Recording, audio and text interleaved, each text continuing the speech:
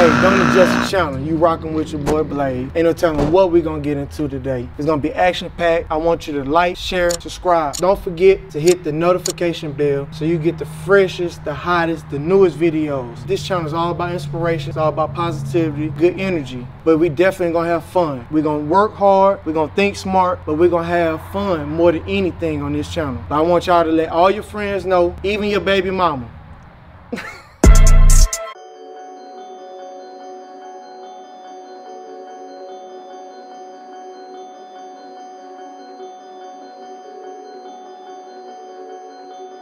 Why they call you 19, man?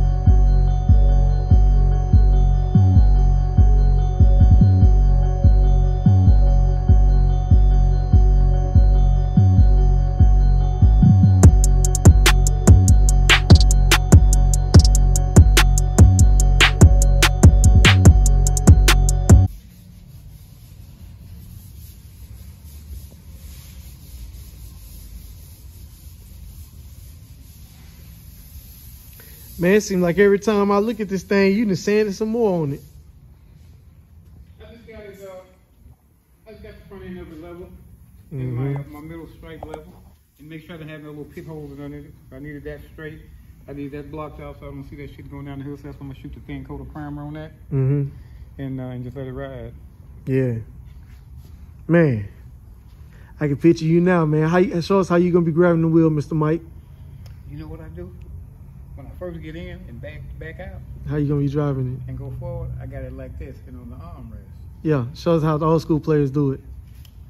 They just put them two fingers right there in the side of that wheel like that, right there. You know, you got that three prong, that diamond star wheel. You put it right there, and kind of lay on the door a little bit, not quite on the door. You kind of lay on the door. Yeah. And you had the headrest up about like that. Yeah. So they can see the back of your head. Or they can pull up beside you, and you cruising. You ain't know where to go nowhere. This is how Mr. Mike coming, man. Y'all see how Mr. Mike say he coming. He say he gonna grab the wheel with two fingers, man. That's the way we do it. Yeah. And what I did was I primed. I can picture that. I can picture you doing that. Yeah, man. And the lady, she gonna be laughing and tell me, "You crazy." It's just having fun, man. And really, I don't know what happened. My phone had like it didn't want to. It just cut off just now. And you see this car that I'm doing right now? Yeah. This is the first car that I will have ever done for myself that's old school and completed the car. Motor, suspension, tires, everything, and go down the road. The same thing I'm doing with this Monte Carlo. Yep. And I've done a lot of cars for other people. This will be the first one I've ever done for myself. Outside of this car, the only other car I wanted was the 63 Bonneville. And I think that's the thing that I didn't understand came with this game. Because like you see these successful body shop owners and they got all these badass cars and they doing this, they doing that. But then you sit back and you like, you know what I mean? They have a successful game plan. They have a niche. And they got people working for them so they can work on their own shit. Yeah. What do you think the old man want to do that bust the paint booth? That's what he wants to do. But since he can't really paint, that's the reason why he kept messing with that methamphetamine head, because he figured he could get something out of it. But the meth guy wasn't as dumb as he thought he was. Man. The meth, he wanted paint. The meth guy wanted meth. So what happened? The meth guy won, didn't he? He won, brother. Yeah. He took total advantage of a good situation. Total fucking advantage, bro. Total fucking advantage. And he's still up to the same old stuff. Some people ain't gonna never change. Nope. But when you doing this, people, long story made short, man, I'm just trying to tell y'all, take some pride in what you do. You know what I mean? It ain't gotta be the best, but just, you see this man, he done put a lot of hours into this. This is the part that I don't think that people see. He don't even, if I asked him how many hours he probably got into this car, he probably wouldn't be able to tell me. But just looking at it, I would say roughly 250, approaching more the 300 side. This, because how big the panels and stuff is. How many hours you think you got into this thing? I say about 300, 200, closer to 300. I did the motor's in the garage. Yeah. Completely rebuilt. But how many hours you think? I think just for this body alone, if I had to work on it every day, let's say just 8 hours a day, I probably got a good month and a half in this car. And I still got to put floors in. But I could have done it a lot quicker and I could have done it a lot cheaper, but I was working on other stuff while I was doing it. Yeah, because you got to keep the money coming. Yes. Because working on our personal cars ain't going to make no money. It's going to cost money. And then if something this rare, anything you go and buy going to cost hell of a lot more. Yeah. Everything in this car they're looking at is pretty much fab, because you can't buy nothing for it. So I have to be very careful when I touch this car, because if it breaks, I'm SOL. I gotta try to make it. So with it, it's just a piece that I can enjoy for myself and my wife. We can just enjoy it and just let it go. That's all it is. So if I die before I sell the car, my kids get it. Guess what it's gonna do? They're gonna give it away. Maybe they're gonna tear it up. This is my 35-year-old. I mean, my 39-year-old. You don't mind this going on YouTube, do you, Mr. Mike? No. Okay. It depends on what you're saying. Now, I don't want to talk about the wife and the kids on YouTube. Are you talking about it right now? We gotta edit that part out. Oh, man. See, we gotta cut off the video now, Mr. Mike. We gotta cut off the,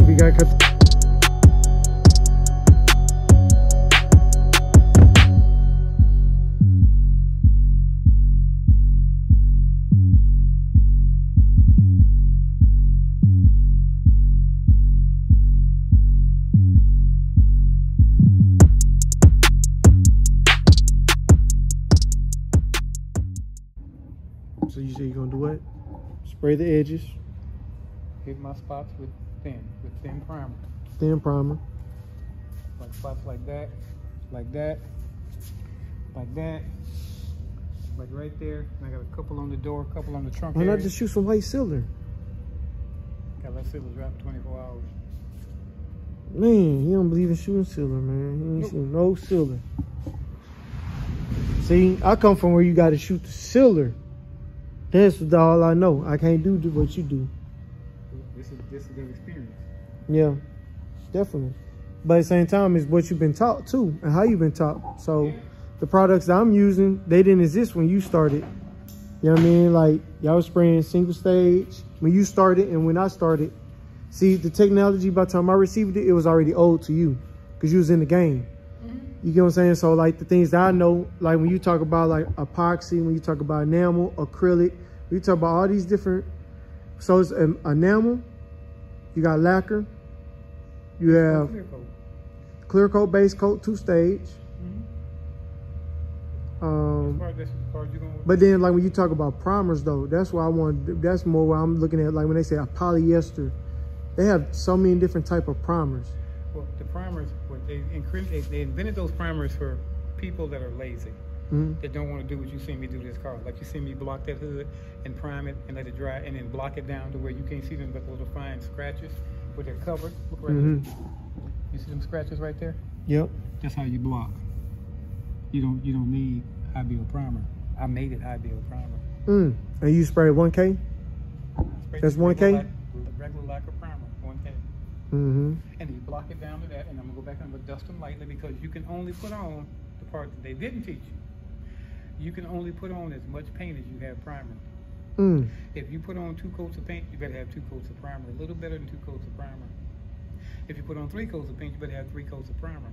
Because what'll happen is that paint will penetrate through that primer and it'll start cracking up and lifting. Man, like we got about 4 stages of primer on this thing, man. Block and prime. So they block and prime, because you don't have the patience to do what I did. Yes, that's all I know is high build. Right. So now you can shoot the high build primer and walk away. That's all I know. Right. Why you talking? See, man, hey, man, say, man, Mr. Mike, Mr. Mike be going at the new school guys. The new school guys, and I be telling them all I know is high build primer. All I know is Sherman-Williams MP75. If y'all don't believe me, call Sherman-Williams and ask them for a basic MP75 5:1 ratio. 5 parts primer, 2 parts reducer, and 1 part hardener. And then you can turn it into a sealer as well. See? And it has etching primer built into it. So, but primer is for raw metal. You know what you do for raw metal? yep. Go down that hood. Yeah, when I strip it to the metal. Back in the day, we would wipe it down. Yeah. With paint thinner, lacquer thinner in that can right there. Wipe it down with lacquer thinner. Mm-hmm. And we'd shoot a coat of primer, block it. Wipe it down again, shoot a coat of primer, and guess what the primer does? It's a bonding adhesion. So it makes the primer stick to the raw metal. We didn't use that shit in the plant. Y'all didn't have no etching? No, there was no such thing as etching primer. We were the etch. And the primer was in that can, that lacquer primer that I got over that can. That Cassie lacquer primer. So that's what you do. Is what happens is they increase the price to double or more because people don't have the patience to do what I did. Man, that Sherman Williams, that's what I'm telling them. MP75, Sherman Williams, they basic primer, bare the metal. $12,000 for a gallon of it too. Man, now it ain't that high. It's like probably like $600 exactly for a setup. So I didn't spend $600. I'm gonna get the same results. But then I have to show you how to spray that so that don't nothing lift. You Just the how material. Truck lift over there, that plumber's truck. Oh man, we gonna say it on YouTube? Oh, he saw it. It did. Oh man, it lifted because it wasn't all me. right. It was something they put up under the paint. It was the previous paint that had been hit and painted before. Cause I got this YouTube video, so we can link all this stuff together then. Absolutely. So because I got the truck on there, right, the box truck. Oh, he know because I told him I stripped it. Right? Yeah, but we all told him that. And man, I'm glad you hit. Man, you be hitting some points, Mr. Mike, because my YouTube video, I want to be real. Right. So and when I sometimes shit happens, and a lot of times shit happens. You got to know what to do. Because I can teach you to paint in 15 minutes. I can teach you to prime and block in 30 minutes. When the shit go bad, what you gonna do? Exactly. Then you're gonna be calling me every time.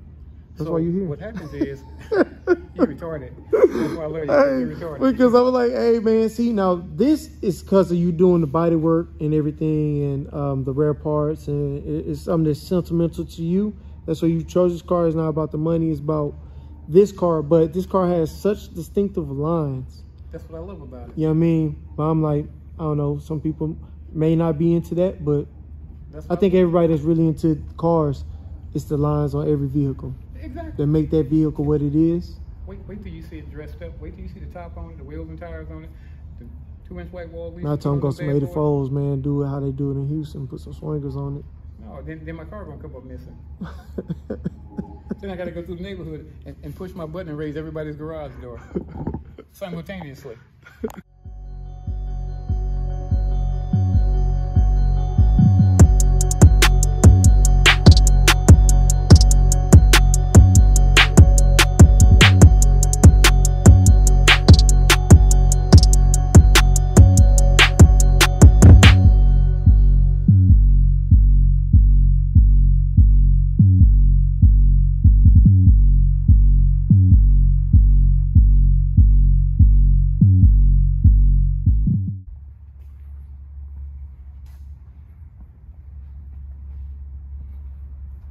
Got a little bit of trash in the hood, not much though.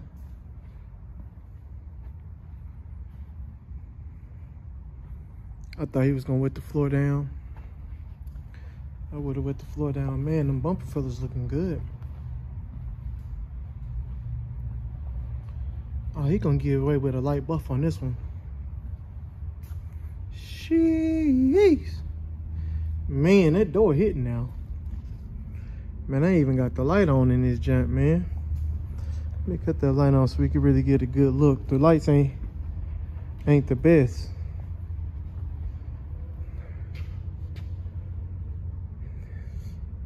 He said he left me a note. That's how Mr. Mike do. Oh man, one run. In 4 hours. He say on the doors runs. Let me see. I can't see it. Oh, I see it. It's more of a sag. That's not really a bad run. That's not bad at all. And he's gonna put the rag top back on there, so he didn't really go too crazy with this back part. Oh, man. Hold up. Oh, shh. What's that? That ain't good. Oh, there goes small sag.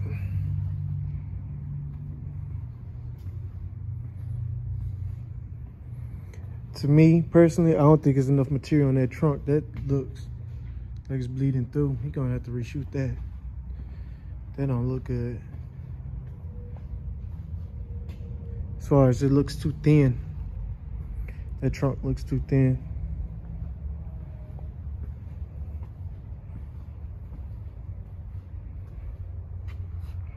Yeah, but he there.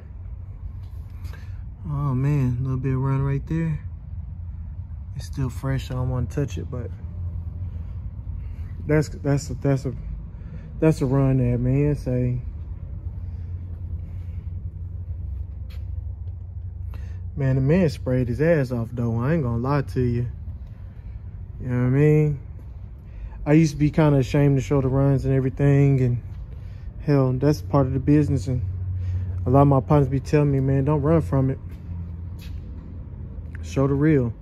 Let's see if it look better in the light.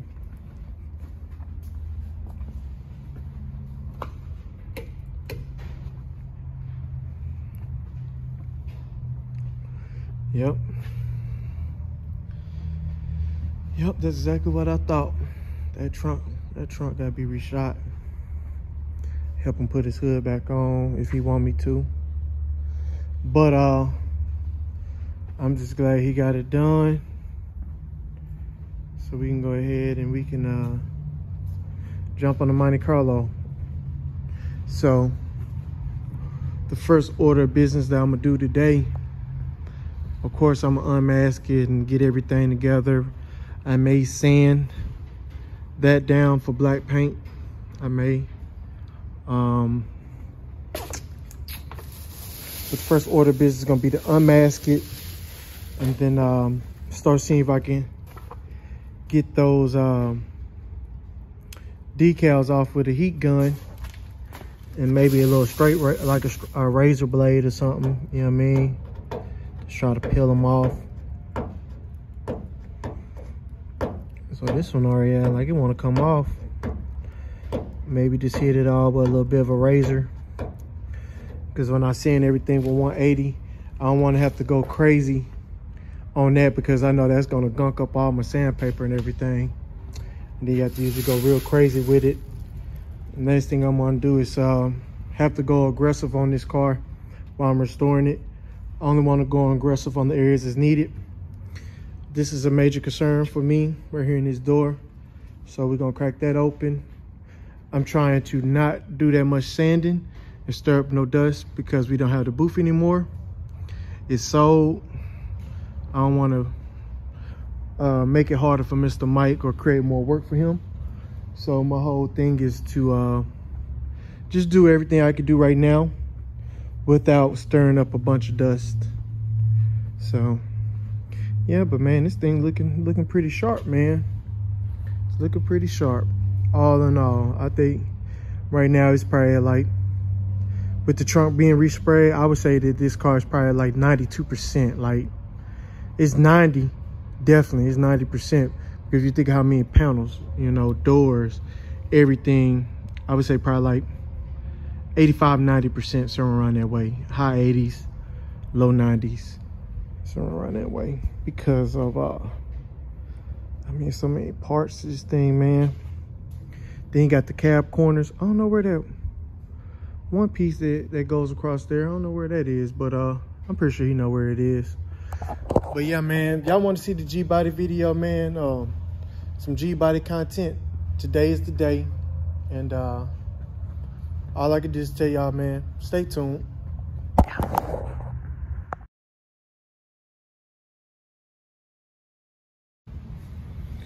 So we got the scraper, we got a heat gun, and we're going to man, gotta get some new razor blades.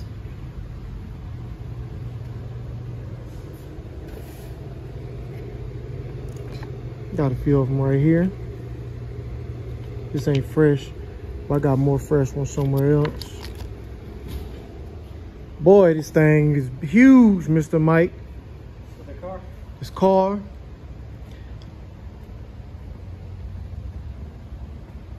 For it to be a two-door car. So what you got going, Mr. Mike? What you about to do, man? What you about to do? See that quarter will let me wet sand that dirt out there, so later on I can take the finish that quarter. Man, all in all though, man, how you feel? I'm sleepy actually. But I'm talking about on about the car. Oh, you know what? I actually like it. I really do. I think it come out really, really good. Considering all that dust and spider webs in the roof. Yep, and that's exactly where that came. That's exactly where that came from. Man, when I seen it, I say, ooh, man. Yep. And I started to blow it down, but if I'd have blow it down, even telling what else would have came down with it, because inside of them lights and all that kind of stuff would have been more dust. Mm-hmm. So I figured let me just leave it and just be done with it. So I'll do the quarter, ain't no big deal. I got enough paint clear to do it. Yeah, Plus I it's need to certainly no find the problem. mirror. I gotta go home and find the mirror because I don't know what the driver's mirror is. Man, So, it's not like you're gonna be able to find that just anywhere. I got a box. I keep all that stuff in the box. I got a crate, one of them crates like you got the yellow ones right there. Mr. Mike, you take a look at this for me. And all the parts are there. What I need, I don't think I'm about to hit this with 80 right here. I'm kind of nervous about what's under there. There should be textured paint. That should be texture. Mm-hmm. And you may find some pitting in there. You may have to put some icing on it when you're done. But they usually put textured paint on the bottom of the doors. So did somebody try to do some repair? There's probably some Bondo in here. It kind of feels like it, but it may not be. I don't think it is. I think it's just pitted. I think this paint is pitted, that's all. Cause it's almost like they just dabbed the paint over the top. Like how old buddy said he dabbed in the clear over the fish eyes. Never in my life. You never been told that one? Never in my life. You ain't never used that trick? No, that's not a trick. That's a bad fucking joke. A bad joke. Hey man, so I man, see you touching up this what I really wanted to do was focus on the classic cars and create content, good fun content, and me and Mr. Mike have some fun, especially being that I already know we got to move forward. And the surprise that I've been waiting to tell y'all is I'm going to rap school, so this spot no longer fits my needs, which is a great thing. It's too much space and it's going to require too much of repairs, and it's just a bad position I'm in if I stay. Long story made short. So because rap has to be kitchen cleaner. clean. Gotta be real sterile. Kitchen clean. No dust. Kitchen clean. You know what I mean? You know dust always blowing in through here. Man. Yeah. Yep. And then the thing is like, do I keep on putting money in here? You seen I just bought them light bulbs. I know. And they were quite expensive. Take them down. Man. Put the blown ones back in. It's like, where you gonna put them at? You know what I mean? How I'm gonna get them down? You should have saved them. I'll bring you Man. I tossed them all out. He left them in the back. But yeah, man, I'm finna get on this. Y'all stay tuned.